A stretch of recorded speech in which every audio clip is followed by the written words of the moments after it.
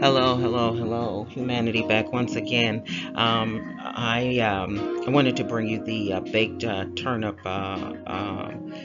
recipe. I had a real strange encounter.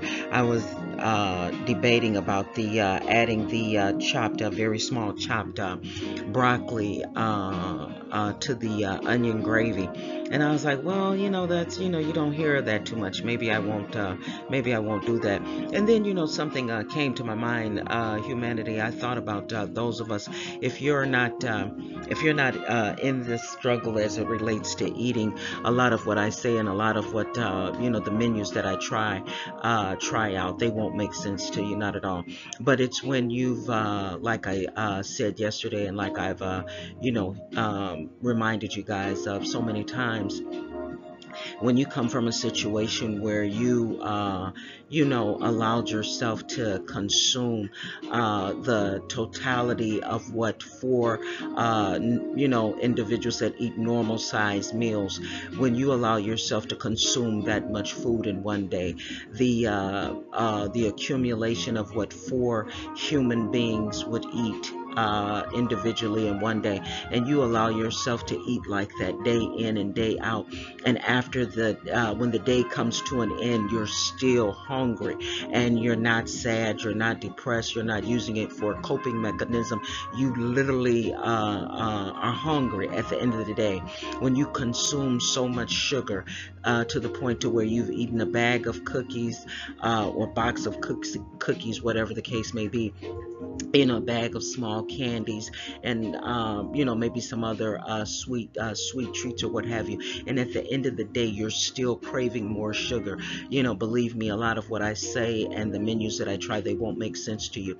But for those of us that are in the struggle, coming out of the struggle, going back in, taking the long way home, however it may be, you can relate to what I'm saying. And I thought about it. I said, you know what, if because a lot of these things that I try out, I get a little bit from here, a little bit from there, and I'm trying my best. I don't want to get bored with this eating lifestyle. I was listening to someone, I think that was just last week, a loved one, and they're trying a new path as it relates to their eating as well. Not the one that I'm trying. They're trying something different.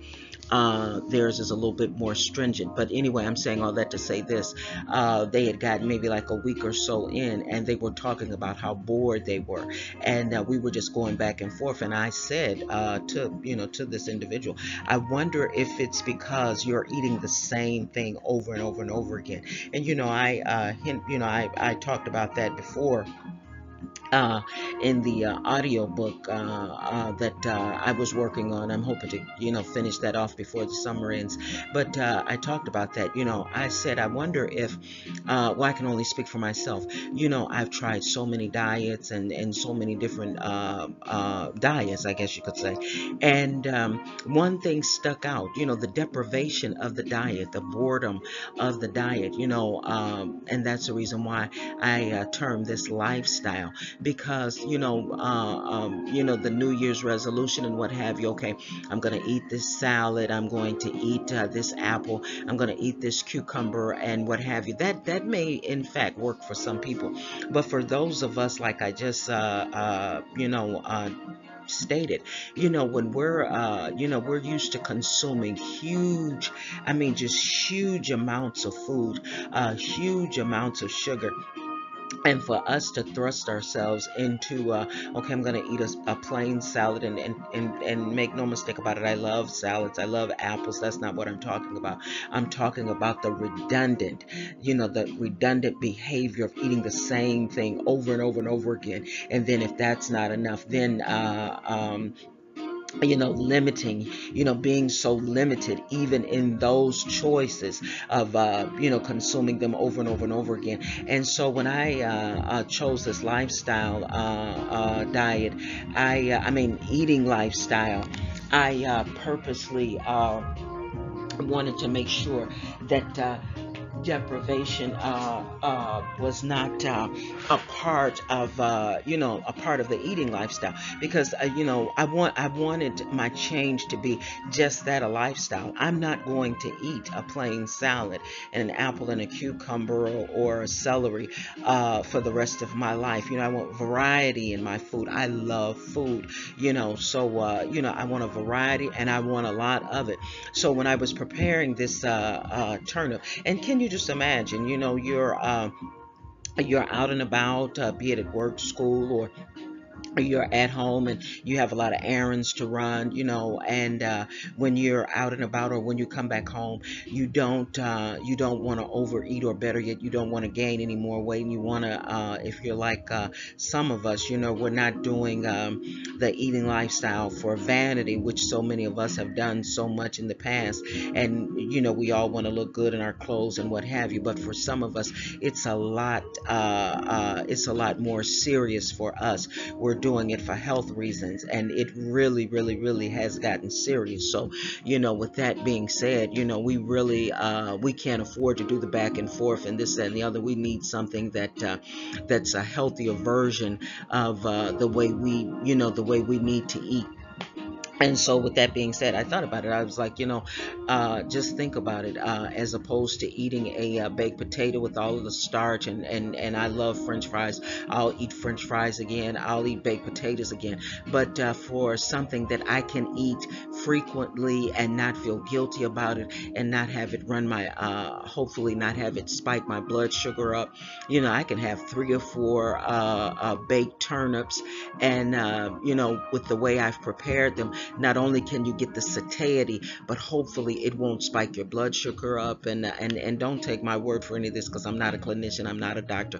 You need to get your permission from your doctor. But something in me wants to believe that two or even three, depending on how hungry you are, a baked turnip is a healthier choice than a baked potato, filled with starch that turns into sugar.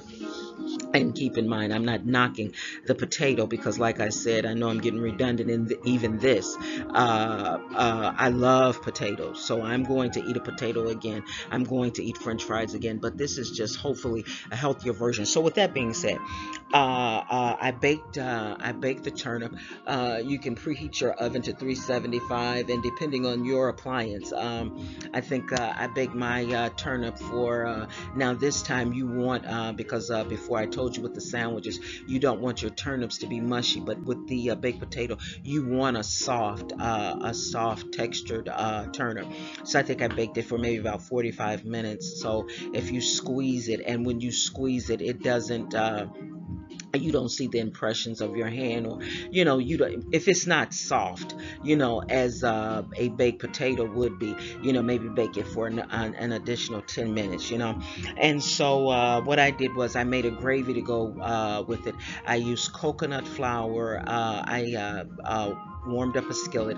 I put maybe a tablespoon of oil. I didn't have any coconut oil, but if you have coconut oil, that's the preferred choice. 1 tablespoon, so I'll just say 1 tablespoon of coconut oil.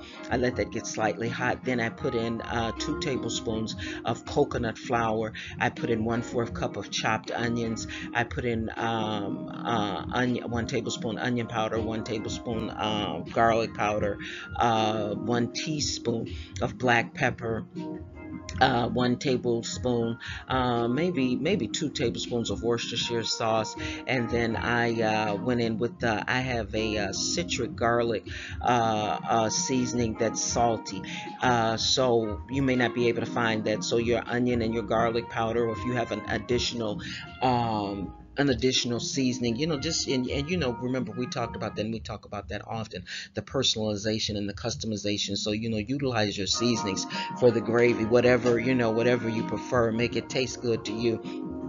And so after I did the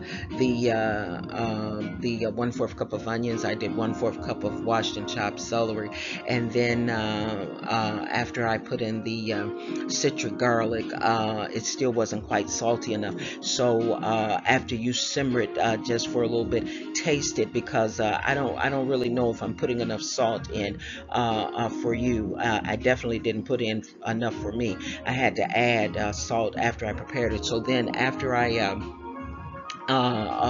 put in the Worcestershire sauce, I also put in 1 tablespoon of onion soup mix, and that gives you a little salt along with the onion flavor. And I put in 1/4 cup of a half a cup. I'm sorry, a half a cup of water, and I stirred that all up, and I let that simmer a bit. So now keep in mind, after you let it simmer for maybe 3 or 4 minutes, taste it to see if it's salty enough. You may even want to omit some salt, so add some more seasonings if you want to flavor it. And so then I thought about it. I was like, I want something just maybe just a little bit more. I wanted a little bit more. I didn't have any mushrooms, and so you can go in with whatever you want to go in with. I thought about broccoli. I had some broccoli, so I took a little broccoli, maybe about 1/4 a cup, washed and chopped, and I put that in. And I wanted to go in with some a little maybe just like a teaspoon of Velveeta cheese. I go to the refrigerator and I didn't have any.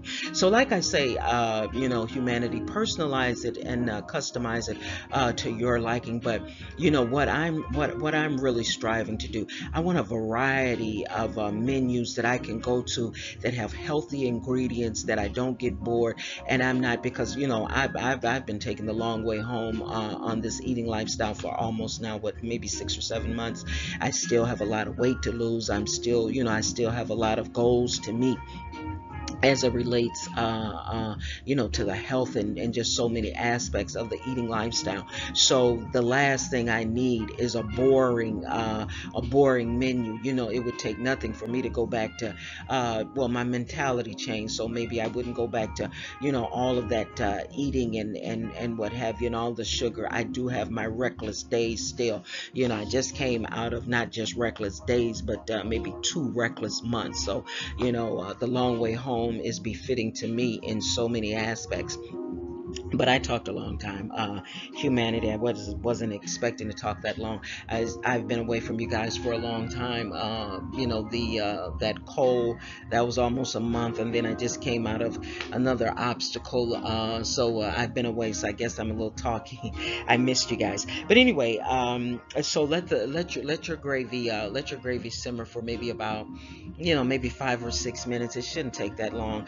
And just think about it. You're making a gravy with coconut flour as opposed to regular flour, that's loaded with preservatives, sugar, and all that stuff. I'm going to eat some more regular flour again, but I'm saying on a regular basis, if we can take out some of that stuff and not eat so much of it, I wonder if maybe it'll help us. Okay, with that being said, humanity, I'm going to close it out here, wishing you the best for the day. And you know how I ended. I'm going to go and get it, then bring it back to you.